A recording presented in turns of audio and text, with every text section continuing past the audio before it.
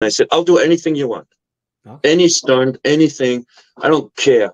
I'll do it. Drag me, punch me, whatever. I don't care. I'll do it. And I loved it so much. I became like that guy.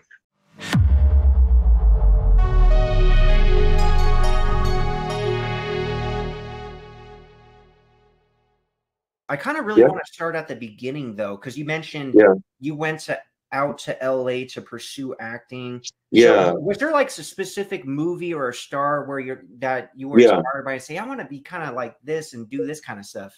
Yeah. Yeah. I think, as I said, Van Damme, myself, every single person that ended up in LA like a gunslinger, we all were like ready to go for it. You had to have a motivation, Oh yeah. I think with Van Damme, he said it was Hong Kong movies, and he idolized the Hong Kong fighters, Bruce Lee, and everybody, right? So for me, it was never martial arts. It was a totally different thing.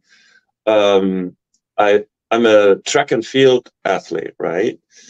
But I did judo and taekwondo, but it wasn't my calling. Everybody has a calling because I'm 6'5". So I was really good in track and I trained 6 days a week, did competitions all around Europe, blah, blah, blah. But I had the foundation of martial arts, but that's never occurred to me I'm going to go to Hollywood, be a martial art fighter. What happened is I owned a fitness center and I had a crush on a girl. It's really simple.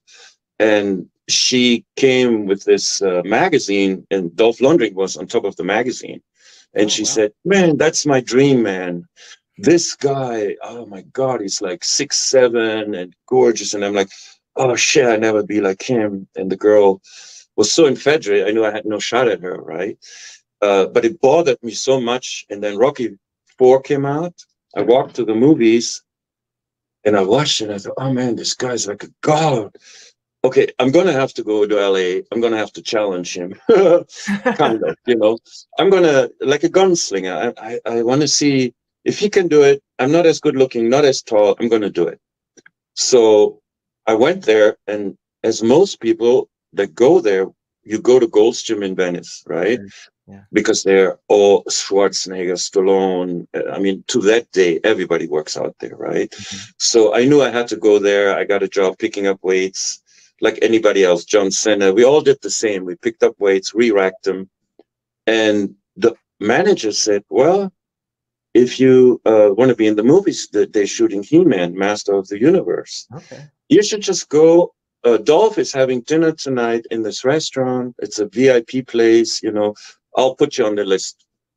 I'll make sure you just go to Dolph and say, oh, Dolph, I want to be an actor like you. And just go. This is Hollywood. You can do it.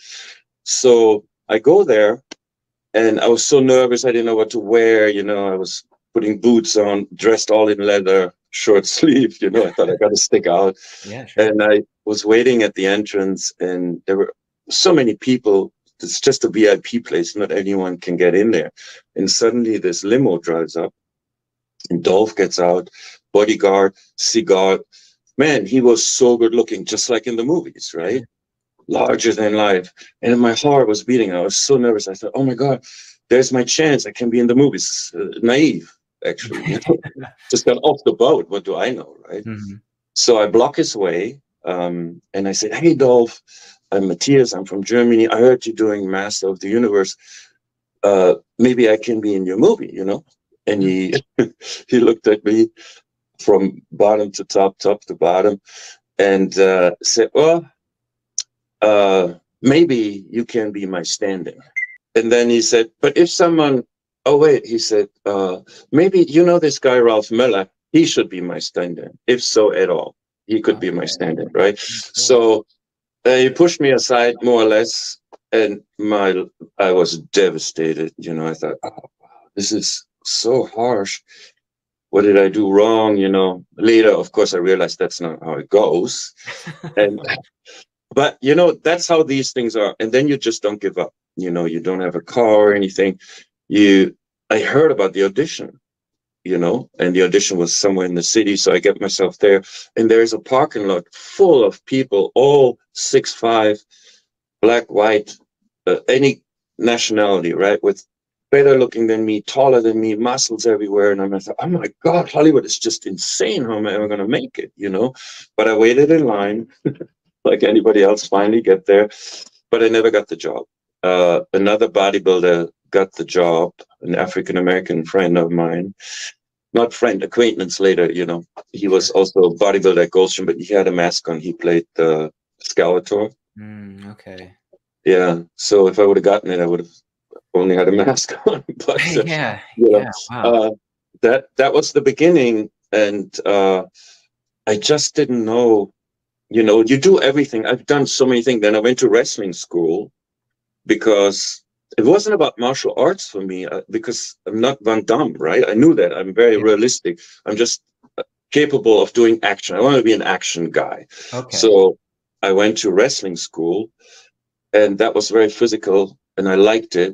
But it wasn't for me because intellectually, I didn't feel like a wrestler at that time. You know, I'm from Germany. I'm a bit more reserved. I'm shy. I'm not, I know. So it wasn't me. And I thought, okay, that's not me. And suddenly, believe it or not, I couldn't believe it. I get a phone call from the manager of Gold's Gym, Derek Barton, who used to be a stuntman. And he took a liking to me, and he said, you're not going to believe it. I just got a phone call from a producer out of Hong Kong. They need to replace this guy, Van Damme. I didn't know who Van Damme was, to be honest, back then, right?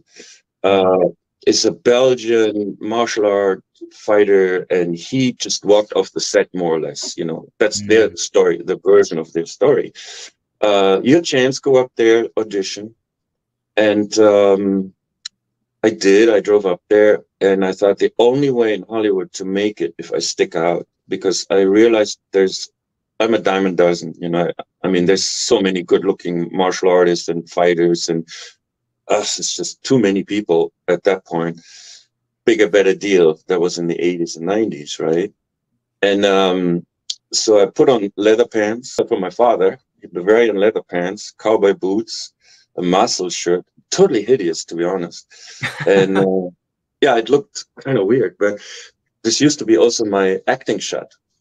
Like my 8x10, I was the first in Hollywood to use something with an upper body free in my leather pants. And that got me a lot of work later because people always used the face. And I thought, my face is not good enough. I'm just going to use my body. I'm going to use muscles. And I hung up that picture at Gold's Gym next to Arnold, Lou Ferrigno, all the other people. And it was always stolen. And I thought, oh, that's a good sign, you know.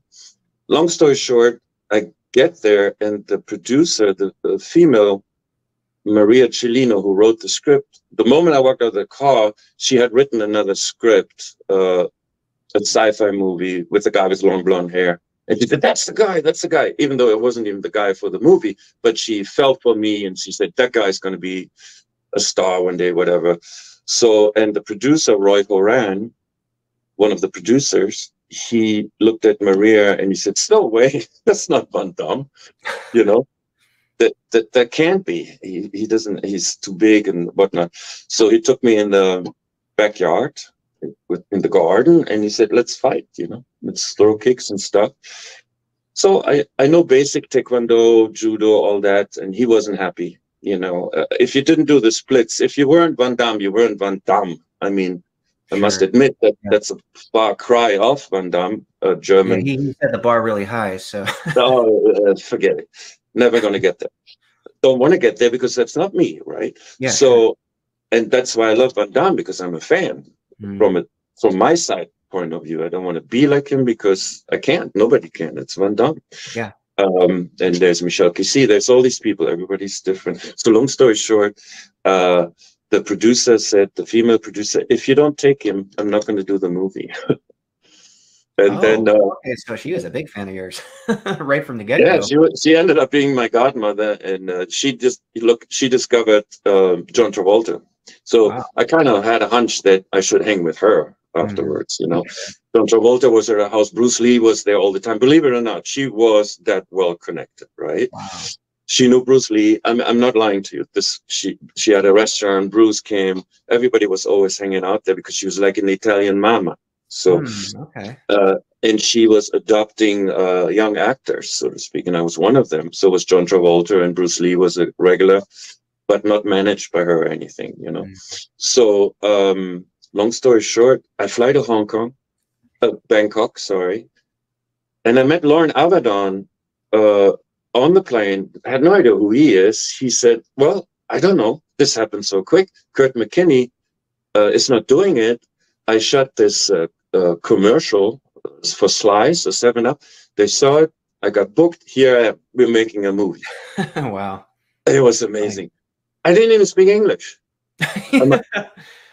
I had no clue what's going to happen. If it wouldn't be for Maria, who put her head out for me, you know, on a sling, I would have been never casted, ever, not a chance. So I get there, and I have all this dialogue, and I'm like, oh my God, I don't even know how to act. I don't know anything. I'm not even. Anyway, I'm here, and there was one actor, Max Thayer, so I kind of like befriended him, and you know, show me how to act, blah blah blah. And then I'm in Bangkok, and I get a phone call. This is hilarious, I tell you. Come on down. We want to do something. And I'm like, oh, so I go down, and I see there's a camera set up and another camera, and there's like 1,000 people watching because it's Bangkok, you know. And the director, Ko Yang, he said, now show me what you got. And I'm like, okay, what do you mean? Show you what I got. Well, you know, do the splits, do this, do that. And I'm like, the guy flipped out. He flipped out. He flipped out. He started yelling so loud in Chinese. Thank God I didn't know what he was talking about. And walked off. I mean, I'm fired. That's it, you know. So they left me behind and started filming without me. And I had to go in a training camp in Bangkok. I trained my ass off in movie fighting with the Hong Kong people, right? Yeah. With the stunt guys. And I really realized I have a thing for it. You know, I like it. I like to get punished. I like to fall. You know what I mean? I have no fear at that time. I was 26, right? Pain means nothing. And in Hong Kong, if pain means nothing, you have a shot, right? You have to do this for real. So eventually they're calling me into the jungle, and shit hit the fan right away. I mean, they hated me so much because I couldn't deliver my dialogue. All I had to do is in my chair, turn around and say something, but I couldn't even turn my chair around the right way. Missed my mark. The director runs off yelling, and you know, whatever he said, it wasn't nice. The DP comes to me literally in the same moment and says, listen, if I can give you an advice once this movie is over, your nose is so big, you should have a plastic surgery on your nose if you want to make it in the business. And I'm like, oh my God, this can't get any worse, right? Yeah, and, I think you'd say, hey, learn how to speak English and read the dialogue instead of fix your nose. Yeah, and become Van Damme while you're at it. Yeah, become Van Damme. Do the splits too while you're at it. Yeah, and they cut my hair short and slicked it back, so I look a little bit like him, and which never happened. I never looked like him. Long story short, they set up the first fight with their best fighter. He's the biggest and tallest from the Hong Kong people, and we went for it. And I hurt him really bad, unfortunately. You know, we hurt each other, but he got a bit hurt. Wasn't so much my fault. But I realized this is what Hong Kong is all about. And it clicked in me. And I said to myself, no, don't have to bark. I said to myself, you must be willing to get hurt. And I changed my mind. And I said, I'll do anything you want. Okay. Any stunt, anything. I don't care. I'll do it. Drag me, punch me, whatever. I don't care. I'll do it. And I loved it so much. I became like that guy. I was looking for the next beatdown, right? And that wasn't enough for me, actually. I wanted to do more. And Lauren Avedon is such an amazing Taekwondo fighter, right? Yeah. That it was so easy to work with Lauren. I mean, he was just, well, you know Lauren, you know what he can do. It's kind of what you do. Lauren does that. And it's very easy if you're big to fight someone like that. That's very professional. Never hurt each other. It was fantastic. And then Cynthia Rothrock, immediately my favorite person, because she was tougher than anybody. I mean, She was full contact all the time. At night, she couldn't even hold her toothbrush. She would never say no to anything, ever. Wow. She's the most adventurous, amazing woman I've ever met, right? I looked up to her, and we were both like newcomers in an American movie. Even though it was a Chinese movie, it was a big budget and it would go theatrical. Yeah. And we knew that. We knew this is our chance, you know. And we formed a really great friendship because I mean I looked up to Lauren, I looked up to Cynthia because they were really crafted martial artists, you know. And that's where the journey started, of me having to adapt to these great fighters. See, like I said, I was not a martial artist. I wanted to come into this business as an actor without being an actor. It's actually kind of crazy, right? No speak English, no nothing, wants to be actor. But I had the feeling I could do it. So I went to acting class, all that crap. I was the worst actor. Horrible. Anyway, Rutger was kind of my idol, acting wise, you know. So I wrote to his agent. He answered. I couldn't believe it. ICM, you know. And he said, maybe one day, not now. You not, you know, not there yet, blah, blah, blah. I heard that a lot, you're not there yet. Over the years, you work your way up to it, you know. Like Van Damme starts in a costume, right? My first job was hand doubling Ken Wall for Taking Beverly Hills. And I was so proud that I'm in the movies. I took it really seriously. I mean, I was in an actual helicopter on stage, inserting the magazine for Machine Gun. But it was only my hands, and I already thought I'm in Hollywood. You know, that's how delusional you are. But that's how it starts. Yeah, sure. And then I'm a bodybuilder on the beach with Tom Hanks and Dan Aykroyd, and with all the other big bodybuilders. And I thought, oh, now I'm in the movies. You see me. You know, that's how you start. It's really bizarre, you know. But you have to have that beginning in order to make it to the end, so that you actually become an actor or at least an action star, martial arts star. In the 80s, 90s, every single day, a guy walked into Goldstream who was as good as Van Damme. I mean, I'm not saying as good, at least, but they all could do splits, and they could fight, and they had a title. And they were French, or they were Belgians, or they were from Holland or Switzerland, and some were so good looking. And I know them all because we're all friends. I'm talking about Olivier Grenier. That's the ones that made it. Daniel Bernhardt. Yeah, sure. Yeah, that's the ones that made it, right? Yeah. And then countless others that never made it. And we were very competitive. We were all friends, but we were competing against each other. And I wasn't a martial artist like them, but we were still competing with, you know, because I slipped into the martial art movies as a bad guy. So there I was, couldn't get rid of me. And I kind of learned it, and I loved it. And I love it so much that, you know, I'm really into it now. I will never be like you or Scott Atkins, but I'm devoted to martial arts as well, right? Because when you do movies, you learn from the best in a short period of time. Sure. Yeah. Yeah. You go to camps, like I did a movie Fist Fighter, and I went to a fighting camp with the guy that did Raging Bull and the first Rocky movie, right? Yeah. And he was, these people are very tough, you know, like you really learn how to fight and box, and he split my lip the first day.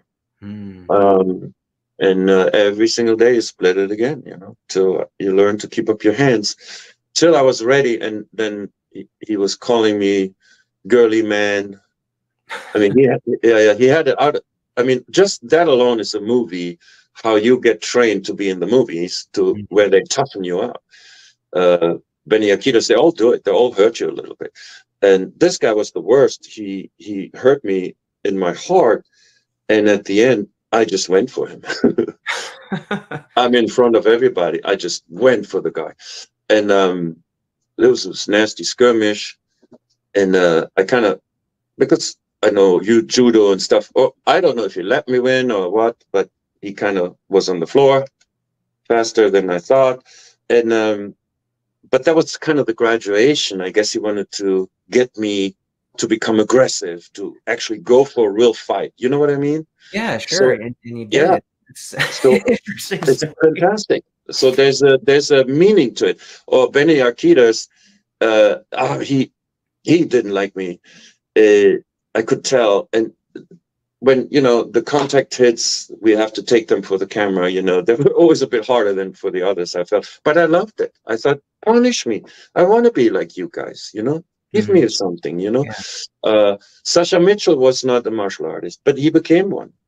You know what I Oh, mean? so he actually became one because of that. That's interesting. Yes. I thought maybe Yes. he had a kickboxing background, but it's like he just learned it Man, as he got the he role. learned Interesting. because we were both the weak link, and we hated it so much to be the outcast people, and we took it both seriously. I mean, he took it really seriously because he went on to do more of Oh the yeah, sure. leading, you know. Yeah. So my top to him. I love it.